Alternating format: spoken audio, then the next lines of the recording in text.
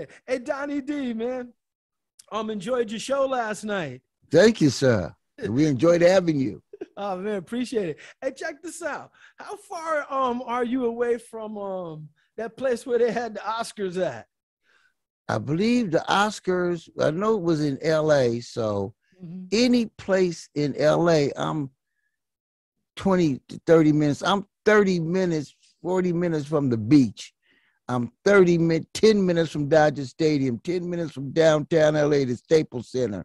So it just depends on what venue they had it in. You know, I could be there in no time flat, brother. I was just curious, did you hear that smack from where you lived? Hey, that was the smack heard around the world. What you talking about, man? What you talking about? Hey, what's the buzz? What's going on around your town? I know everybody was talking about it. Man, I got comedian friends. They jumping on stage with it.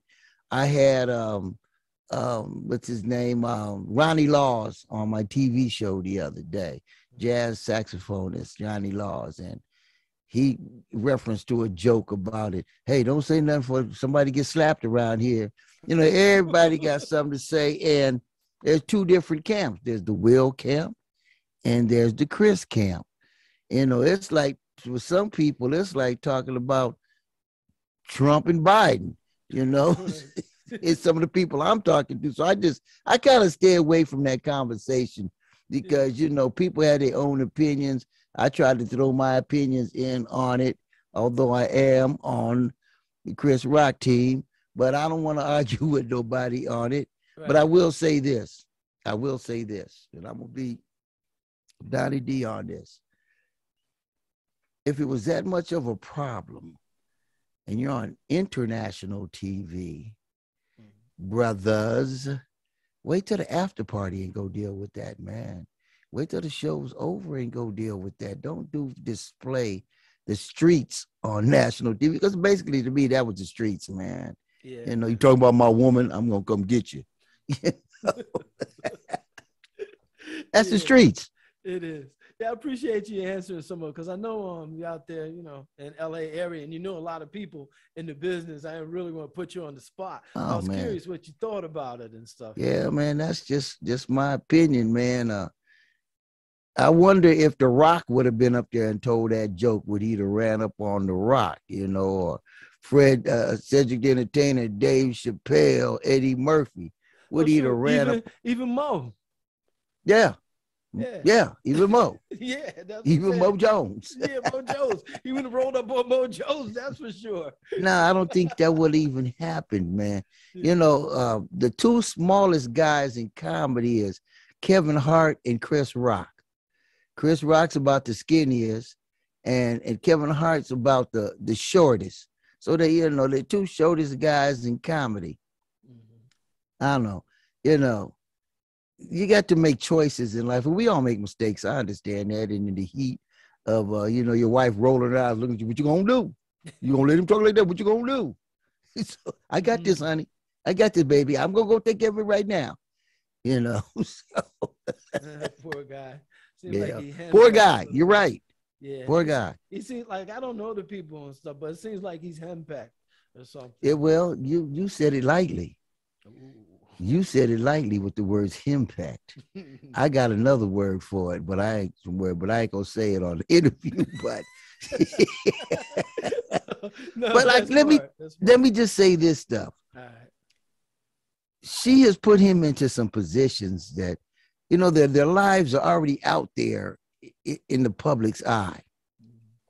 She has a TV show, something about the red table. The red table, yeah. Yes.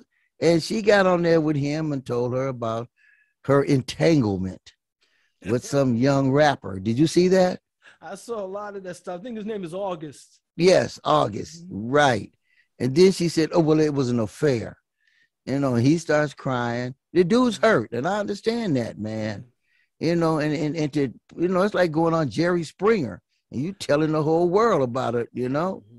And, you know, I don't care how many millions of dollars you got, man. If you in love with a woman, which he most likely is, or he wouldn't have done what he did, and she cheated on you, that's gonna hurt. I don't know whether if he's cheated or not, but that's gonna hurt. And you compete with a young, handsome guy in his 20s and you 50. It's it's tough, man. I would never want to be in that position. Would you? No, not at all. No, not at all. No. And you know, in situations like that, what's that quote? It's psychological. It's not logical. It's psychological. Yes. Yeah. That's what's going on with those people and stuff. Yeah. Hey, Donnie D, I appreciate you being honest about that topic. Like I said, I don't need to put you on the spot. No. I'm going to be real. Yeah, since the last time I seen you, since last time you're on the show and stuff, I understand you've been doing a lot of things, got a whole bunch of new things going on and stuff. Mind sharing them with the folks? Yeah, well, a lot of entertainers from the old school have started calling on me to MC their shows. And let me turn that off. Goodness gracious. And they're asking me to come in and do their shows for them. And I can't, I'm not an MC per se, but I got out there and I did a couple, and I'm getting good at it. So I've got a couple shows lined up, and I got one in Vegas. I won't, it's not been taken, it's not in Penn yet, but it's a well-known entertainer that the managers and Donnie D. So, I mean, it's an extra hustle. And then besides that, we're launching another TV show. We've got Behind the Curtains. And now we're going to start another one called Donnie D Soul Sessions. It will be basically behind the curtains without the musicians, without the entertainers. I'm going to have more sit down on the couch talks with artists, poets, people behind the camera, people, podcasters, Black business men and women. And I'm going to try to incorporate Zoom on it so that I can reach out to people like yourself and have you as a guest on the show. That shouldn't be any problem, because we at Pasadena Media, they've got the technological geniuses over at that place. I didn't do everything, and some guys who do shows. You mean unlike us? Yeah, like yeah. For y'all who don't know, man, we had a time and stuff getting this connected today in all kinds of ways. Well, not to cut you off, to go too much on a tangent, but I got to share with the people that we had like the time difference. There's a 3-hour time difference. I'm here in New York. Right. Donnie D out there in California. So stupid me. I'm thinking because we 3 hours behind. So anyway, I get the time all screwed up. I'm contacting Donnie D about 5:30 in the morning. He's like, man, the sun. So we all screwed up. We finally got it right. Then once we got it right, we ran into technical difficulties and stuff. Right. Oh, man, it's so funny. But Donnie D here, please get back to your show, though. But you know, when COVID hit and, they closed me down and a lot of other guys down, some people just went to doing their shows via Skype. So they do the Skype thing, and they some kind of way they connect up with Pasadena Media where the engineer is, and he sends it anyway. Because I've been on some people's shows, and Kevin, the engineer, is on Pasadena Media, and he's doing it all out. But it works. That's what I'm basically trying to say. It works. So if I'm gonna try to incorporate that way, that's just something just hit me. I could hit up a whole lot of people nationwide that way. But that's what we're going to be doing. Then we are going to, I can't pan the camera over to you, but I got a couple of new mixers, and I've got new headphones and new mics and stuff, because we're going to start taping a show called Donnie D Soul Sessions. And so that show, unlike Blog Talk to me is AM radio. You know what I'm saying? when you start taping shows, it's FM or it's satellite, crystal clear. You know, when you're listening to my show on Blog Talk, it's kind of clear, but it's not stereo. It's mono. Mm-hmm. You know, and to be in the big boy league, you got to have stereo, man, in my opinion. Yeah, man. You know. Mm-hmm. Now your show, the Behind the Curtains, where's that recorded? Where's the studio for that at? We have it's a studio called Pasadena Media. Mm-hmm. It's in Pasadena, and we are on Roku. We are on Fire TV, Apple TV, any other smart TVs. You download Pasadena Media, and it'll pop up and just go through. And I don't have a schedule of my show, but there's a lot of other good shows on Pasadena Media also. You know, it's local stuff, and some stuff is not. They have other shows that come in from out of town and stuff. They were telling me the other day when I was there, the guy pointed towards all of the what do they call it? Awards and trophies that they had in the box. And you know, they like supposed to be like number 2 in the country of public access TV. That's what's up. Donny D, you're also an author. I don't know if the people checked you out last time recall.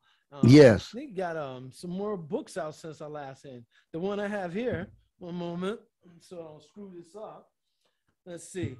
Yeah, got this one book here, Single Mother's Guide to Raising Black Boys.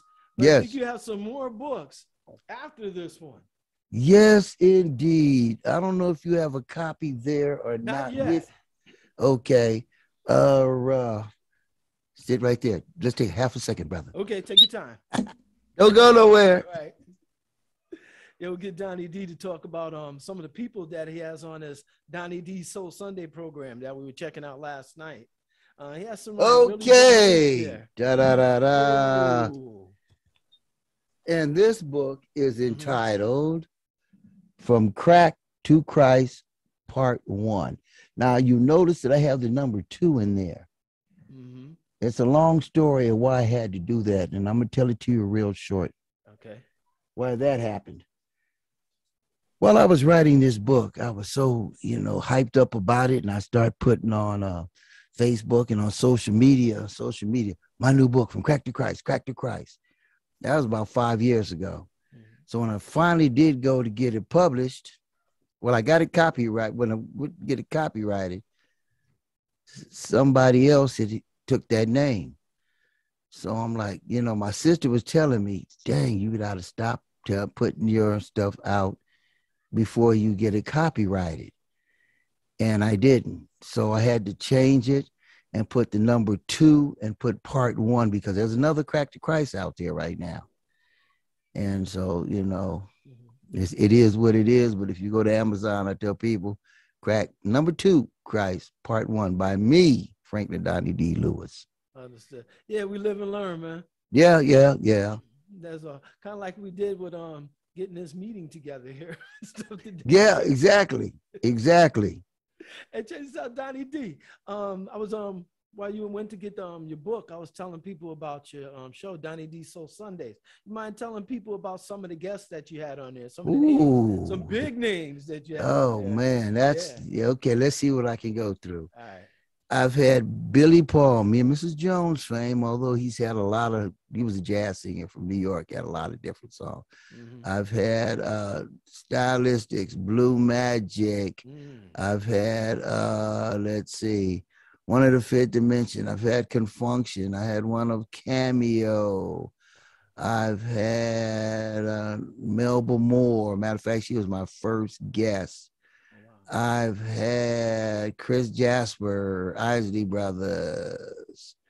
I've had Climax, Cheryl Cooper at Climax. I've had Bernadette Cooper at Climax. Man, I've had so many different guests, man. And when people ask me that question, I can't even, I can go through just a few that I just went through. Because it's and I'm not bragging. It's just God has blessed me with many of, I'm going to tell you, there's a guy on satellite radio, and he is on a show called Heart and Soul on XM Radio, Heart and Soul.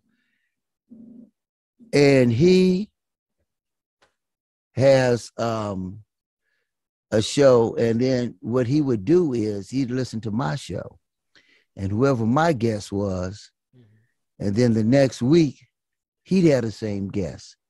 I had Delphonics on one week. The next week, he had the Delphonics. I had on, who was it? Shucks. I think it was the Stylistics. Well, anyway, I think it was Stylistic or Blue Magic. Next week, he had them on. So I'm hitting the dude up. Hey, man, you like my show so much. Why don't you plug me into getting the gig there? I ain't heard nothing from him. Yeah, I ain't heard nothing from him. That's all it is. That's just following the leader. Hey, Donnie D, I know you have some time constraints today. So wanted to make sure we covered everything. Wanted to touch on the new things that you're up to in your books and stuff. And, and I know we used up a lot of time, trying to get set up. No, man, just go on. I'm good. I'm good. So what I wanted to get to was, in light of everything that's going on and stuff, right? Do you have any words of encouragement, Donnie D, words of wisdom for people out here? Well, there's some tough times going on right now. We got wars, we got homelessness, gas prices are rising, people are not getting enough food to eat. It's gangs. It's just, I don't know if it's the book of Revelations, but it's one of the books in the Bible that talks about these days that we're living in right now.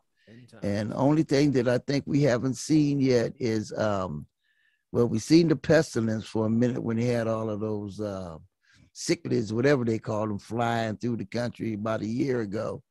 But a famine, we haven't hit the famine yet. But we've had the wars, we've had the pestilence, but we haven't hit the famine. And the famine, people say, is around the corner. But I just saying all that to say this: get your act together, stock up on your supplies.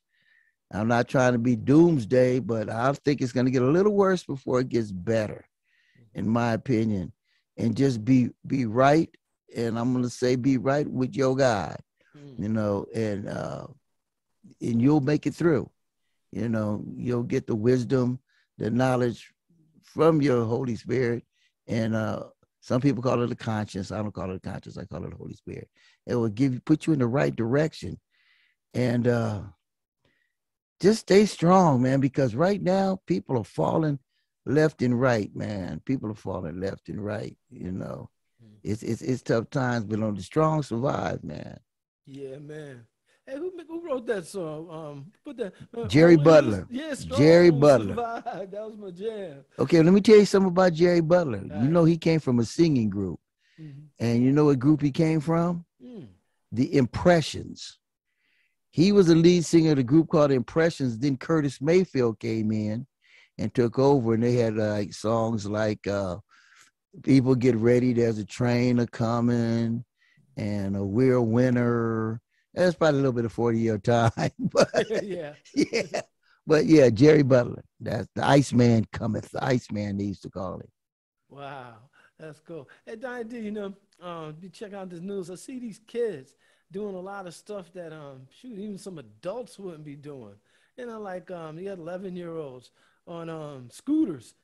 On scooters going around doing stick-ups. What do you think is going on with the youth today and stuff? Because I know out in California, they had the CRT thing going on. I know you were involved in schools and stuff too. And just a whole bunch of weird things, to me weird, like teaching kindergartners, third graders about sexuality. That's all fake. It's all fake. That's really fake news, man. Hey, no teacher teaching no first and second and third grader nothing about sex. You don't get that stuff until high school and sex education.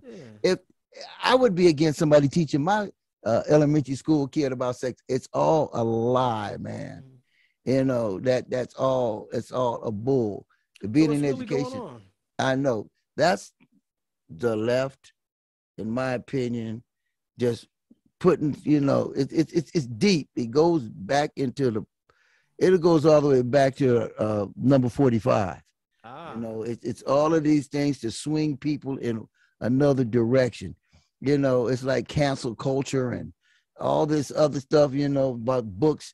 They don't want you to teach about slavery. They don't want to teach about the Holocaust. It's going to hurt my kids' feeling. Hey, how you think my kids feel? How you think I feel? You know, we went through it. My grandparent, my great-grandparent, we went through it. But you worried about some, and these kids of all races need to know what happened in this country. You know, they need to know the history so it doesn't go back. But, you know, it's just so much. And like in Florida right now, Governor DeSantis has a don't say gay bill. You know, that wasn't the freedom of speech as far as the First Amendment, I think it is. And you talk about, I mean, I don't know. He's mad at Disney right now because Disney's against it, and they're the #1 employer for the state of Florida.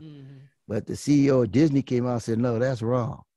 You know, but, you know, it's just little stuff, man, that, you know, then out here, I don't know if you guys are out there, they got to smash and grab. They pulling up to to jewelry stores, smashing windows, taking off with millions of dollars worth of diamonds. They're going into stores like Walmart and Target with big plastic bags, filling it up and just walking out the door. Yeah. I don't know, man. Yeah, we think all that comes. It was a lot of permissiveness, it seemed like, back over that thing they called quote unquote summer of love. You know, when everybody was tearing up the streets, it seems like it may be, I don't know, carryover from that. I really don't know. But why so much lawlessness now? Do you understand where that's coming from? Well, a lot of people are frustrated, for one thing, and there's frustration on both sides, man. And I hate to say sides, but there is sides, man. There's no way of looking about it. You know, you got that side, you got this side. Which side you on? Either you with us or you for me or you're against me. That's basically where it's breaking down to. No in between. Yeah, so, you know, there's sides that is, you know, talking about justice and Black Lives Matter, and then you got the other side is saying you got too much justice, all lives matter, or white lives matter, you know, and it's just you know, it's frustration, man, and amongst a lot of people. And then, you know, you've got people that look at the future because the statistics say 2044, the United States is going to be a brown nation. And, you know, it's a fact. I mean, everybody's mixing and blending, which is beautiful in my opinion. Yeah. And, you know, a lot of people are scared of losing power, you know, and ain't nobody taking nothing from you, man. I think this country is big enough to spread. This pie is big enough to spread for everybody equally, you know, to get what they, you know, everybody get a fair shot. Now, if you work for it. Now, I don't think everybody just wants to stick their hand out and, you know, get freebies. Right. You know, but now tell me something. Always got to ask this because, you know, I'm into music. Okay. I've seen on the news, I'm not exactly certain where it's happening. I don't know if it's out there your way or somewhere in between us. Here, they got this thing where rappers are shooting one another over, I guess they're singing about each other, and that seems to be pretty prevalent. I don't know if you've seen that on the news. I heard a little something, but this music got something to do with it, because I know it's different than the stuff we grew up with. That's what I'm getting ready to say. We've always had that, man. Remember Ice Cube made No Vaseline? Oh, you know, it was what's the name? Mama Said Knock You Out. Yeah. LL Cool J. You know, I think that what's the name? Kool Moe D. He had one out. Mama Said Knock You Out was against Kool Moe D. Kool Moe D made one against was it Kool Moe D or was it Big Daddy Kane? One of them that made one against him. So we've always had them battle songs, and that's all they was. Even went to Tupac and Biggie. You know, Tupac made that one about your wife and all of that, you know. I don't think, but, you know, and that was the beginning of bloodshed when that East Coast, West Coast rivalry started. But what you're talking about right now, that's insanity, man. Yeah, man. It's insanity. You know, and the thing about it is, if you're a rapper, it's hard to get a venue, promoters to allow you in their venues because people died. Look at the Travis Scott concert. Exactly. You know? Mm-hmm. And, you know, so if you're known to be a violent person, you can't make no money with that kind of following and that type of behavior. You might as well not even be in the business, man. Mm-hmm. You might have to be a rapper like Will Smith. Parents just don't understand. You know, just be a clean cut rapper. That's kind of cool. It went full circle right back to Will Smith. That's too cool. Hey, Donny D. Yeah. I know we had agreed about time and stuff. And keep going. Are there any last words that you'd like to leave everybody with before we end this? And hopefully you'll come back again. You know, we got a little more time and stuff, you know. You know, yeah. Go ahead. I'm sorry, but yeah, what's some last words you got for folks and stuff? Well, I always just like to just leave people with, treat people like how you want to be treated. And, you know, I always say, praise God, and try to live a good, clean life. I know it's hard. You know, it's hard for us in this world. It's, you know, a lot of us say, I'm not of this world. That's what Jesus said. I'm not of this world. Mm-hmm. And just try to do the best thing. And the most important thing I like to tell the people is on Sunday nights, listen to Donny D Soul Sundays on Blog Talk Radio from 6 to 9. And on Saturdays, listen to Donny D Soul Gumbo from 6 to 9. And also go to YouTube to Donny D Soul Sundays and watch my TV show Behind the Curtains, or get it from Roku or whatever your hosting place is. Let me throw that. Oh, 2 more things I have to tell the people. What's that? Pick up a copy of From Crack to Christ, Amazon.com, BarnesandNoble.com, TheSleepers.com. And make sure you get the right one, right? Yeah, sure part 2. Right part 1 with the 2, From Crack to Christ. And remember, Bryan Barcelo's guest, me, Franklin Donny D. That's who it's written by. And before we go, what have you been into, my brother? I understand you've been practicing guitars and like what you been into? To open up more. I've been focused on a podcast, been practicing guitar, practicing the keyboard. What I want to do, like when I started music, I want to bore everybody out there, but when I started music, I started doing on FL Studios, you know, the computer program you can make music. But I don't know, that didn't like really settle well with me. I wanted to be able to play an instrument. So what I'm trying to do is learn an instrument so I can incorporate it into my live performances.